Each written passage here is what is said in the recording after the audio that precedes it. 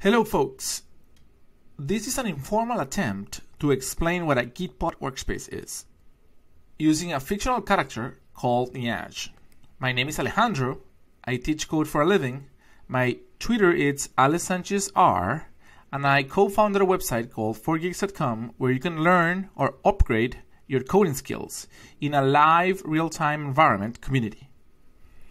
So this is Niaj and Niaj's computer. He codes every day on it. The computer has a screen and a CPU tower. This screen can be replaced with a TV, another screen, or some computers like the Apple Mini don't even come with a screen. So we will take out the screen from this explanation.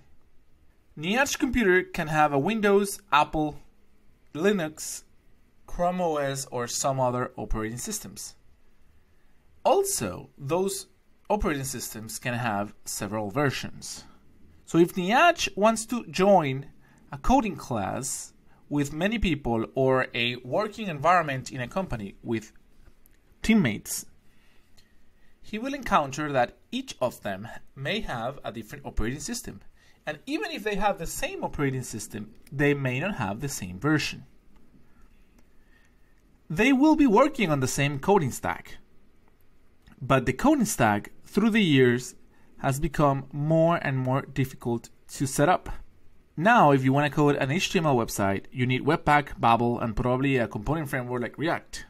Or if you want to do some backend, you need some Jest unit testing, databases, different versions of Node, different versions of Python, Java, etc. So installing all this stuff in an Apple Monterey is different than installing it on a Windows version 11. But even if they manage to install that probably will take them several hours, and they're happy about it, when they eventually run the code, they'll see that the code doesn't always consistently outputs the same results on each of those computers. In addition, they have a copy of the same code on each of their hard drives. So if one of them forgets to sync every night the code, they may end up having different conflicts, making the development process more difficult and frustrating. Meet the Gitpod Workspace. If Niaj decides to use Gitpod Workspaces, his day will always start and end in the same way. He will start visiting github.com and choosing a repository code or project that he wants to work on. Then he will start today's workspace by pressing the green button for Gitpod. He will wait for the consistent workspace creation. That consistent basically means that he will always have an Ubuntu computer or any other computer that he decides to have, or the entire team, the latest version of the code, and a setup ready to code already. This workspace will download to his computer in a browser or desktop application in the coding editor that he likes.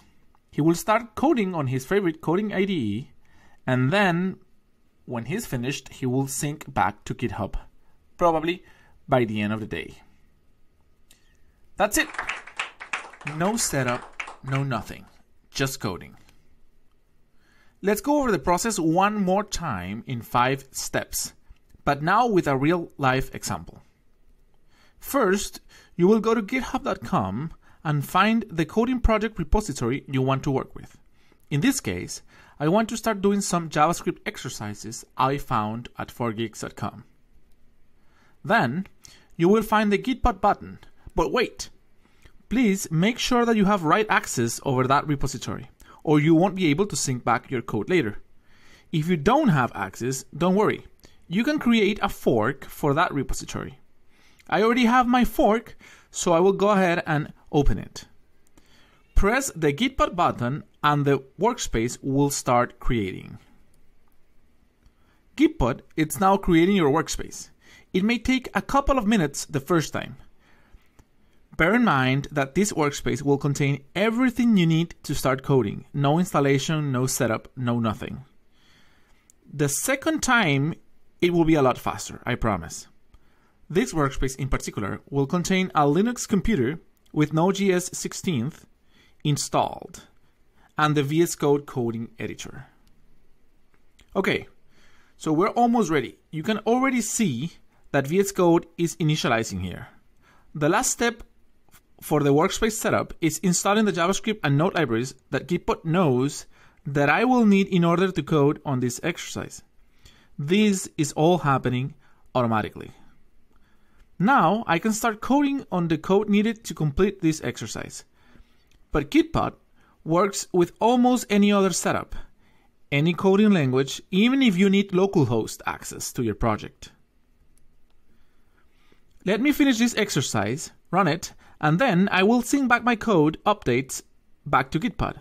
You can do this using VS Code Git tool on the left side of the screen, or by using the traditional git commit and push commands.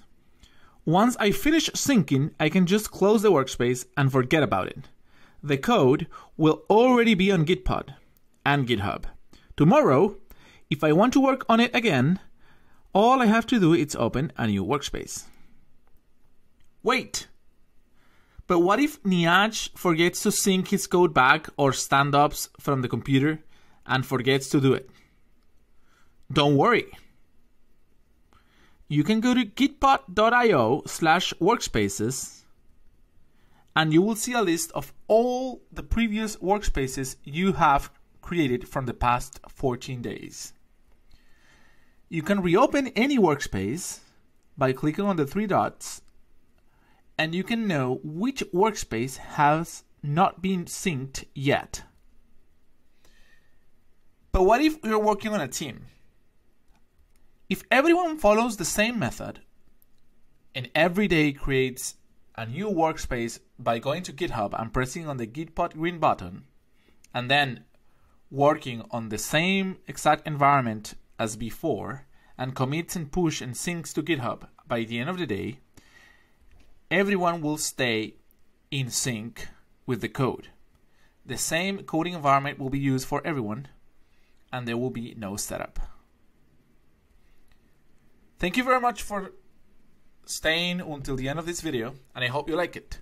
Remember to follow me on social media, on Twitter specifically with Alex Sanchez R, or joining 4geeks.com if you want to learn in a community, real-time, and live environment.